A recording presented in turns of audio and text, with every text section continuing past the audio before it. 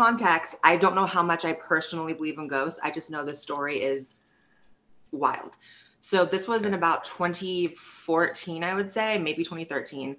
And I had this friend named Jacob and this friend named Chris. And Chris was talking about how there was a haunted house in the middle of nowhere, about 30 minutes out of town.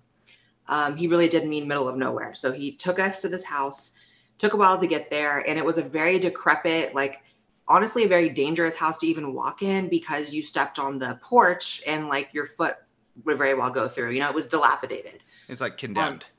Yeah, like no one had lived there for maybe 40, 50 years. Got it. So, and there was no houses within like miles of this place, like super off in the cut. And so I didn't want to go in at first. I was like, this was cool when we were talking about it, but I don't know too much about actually going in the damn house. But I did. And I went in with my two friends, and immediately it was like this energy, which sounds so corny, but it was this horrible energy. And granted, yes, I was already scared going in, but there was something else, okay? Were you guys under the influence of anything? No. This was when I was a nice, sober person.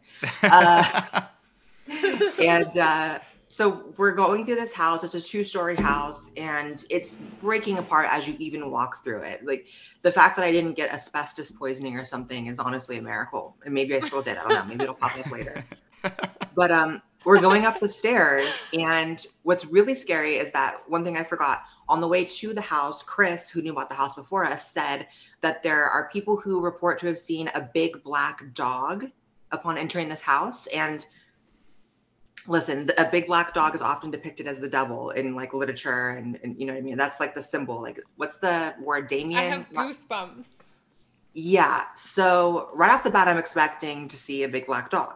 I didn't see a big black dog, but as we're going up the stairs, there is this insanely loud howling noise that seemingly came from every direction. Like, there was no discernible, like, it's to the east, it's to the west, it's outside, it's inside. It felt like it was like omnipresent. So that was scary. And immediately we were. Did it sound like, you said it was a howling noise. Did it sound like an animal noise?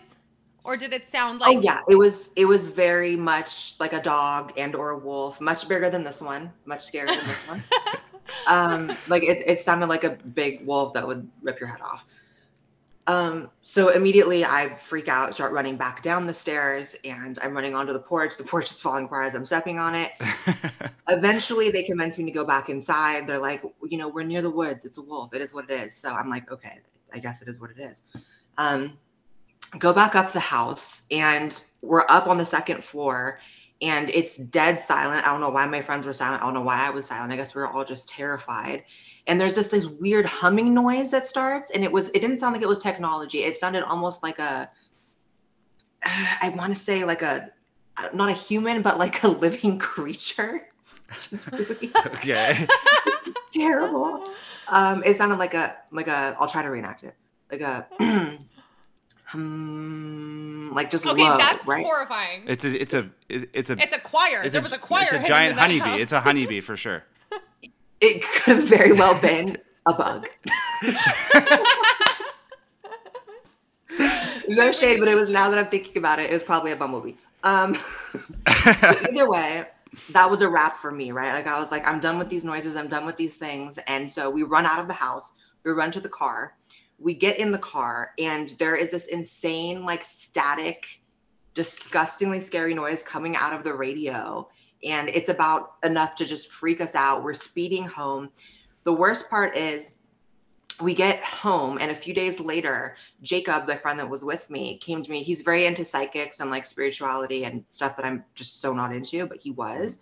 Mm-hmm. And he said he went to his psychic, and his psychic started crying upon talking to him and saying, you have a spirit on you. This is new. This is something that happened recently. This is a spirit that's on you. And so and he fell into, like, this part is actually really, really weird.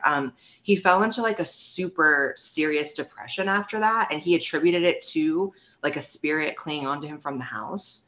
So he was like a wreck for months.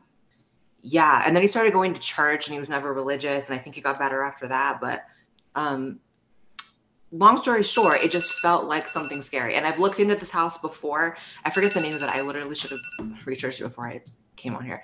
But I looked into the house, and apparently there's people that go to it and they see like people standing in the window upstairs that, you know, no one lives there. Why would there be people? People report to see like a little girl that's like dead walking around the house. Like it was a lot. Oh So my fucking God. yeah, it was enough for me to not ever want to step foot in a haunted house ever again. That is wild. That is so crazy. It's crazy. That's an amazing story. It is very good. That's the second time that I've heard of somebody's car radio malfunctioning at like a haunted location. Your because sister. My sister went to a dilapidated, condemned like mental hospital. No, tuberculosis hospital. No. It was a mental hospital. It was in Alberta, Oh my and her and her friends went into the hospital and explored around or whatever, and same thing that you were saying, they got like super Dennis weird in vibes chat. and stuff. Also, And- hi Raiders. and Sorry. they ended up bailing and getting back to my sister's car, and when they got into the car, the battery was dead. The car wouldn't turn over. Just completely toast. So they like pop the hood and they're messing around with it, and everybody's horrified because they're trying to get out from parked in front of this hospital. And all of a sudden the car turns on, boom, and the radio is at full blast and it's static. That Yeah, it's something to do with like the electronic waves or whatever, you know what I mean? And you know what's so funny is that I think the way I just even discovered you, Tom, is through your ghost story on YouTube. I think that's how I found you. no way. That's so Yeah. random. Yeah. Crazy. So Before we ever came into contact, I'm pretty sure I saw that. So when I hit you up and I was like, hey, do you want to be in a music video? You were like, aren't you like the ghost story guy? Like, what do you mean Low-key, music yeah. video? because I noticed that you were following him because I've always been a fan of you. I watch your YouTube videos. I think you're so cool. And I was creeping your Twitter and it said like follows Tom McDonald. And I was like, babe, you're not gonna believe this. She's like the queen. It's Blair. Like Yeah, I discovered your music later, but I'm pretty sure my first introduction was that scary ass ghost story because it was a scary one. You told that on the stream so far, right? Yeah. No, I haven't told it yet. So, Oh my gosh. Okay, well, you're gonna have well, to. that's our because perfect Yeah. segue. yeah. Yeah, insane. Are you guys, you're out in Texas now, right? Yep, best decision I ever made, and I still want you guys to move here. We're And get out working of on it. LA. Do they celebrate Halloween out there? Like, are you guys doing anything crazy?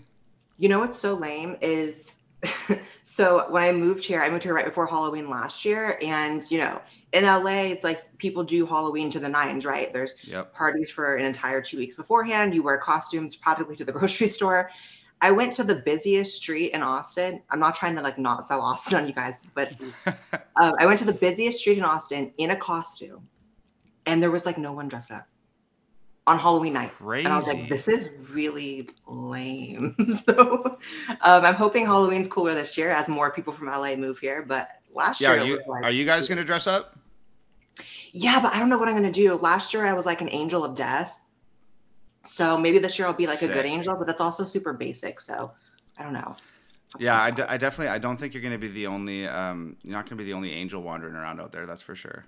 Exactly. I need to think of something demented. I kind of want to think of something that like starts a little bit of controversy, you know? You? Chad, do you have any ideas for Blair's No way. costume? I find that hard to believe. Maybe I'll be, y'all know that Canadian like trans teacher with the big silicone boobs? I heard about this. Maybe I'll be that. Okay, wait. Oh my God. This is the I don't know, woman man that you do like videos on, right? The Predator. That's a different one. There's a whole other one. There's like 10 of them at this point, which is really sad and demented. But this most recent one is a teacher in Canada because, of course, it's Canada and had huge, massive silicone boobs. Like, Oh, I saw like that. almost like to a comedic like level. I did like, see they that. were Like yeah. and teaching in like wood shop Wood or shop. something. Yeah. Yeah. Yeah. Okay. Yeah, so I maybe I'll remember get that. like, maybe I'll walk around with like a saw and like big silicone fake boobs. And A saw to 2x4 and just like massive boobs. Yeah. That's Yeah. great. I love that for you.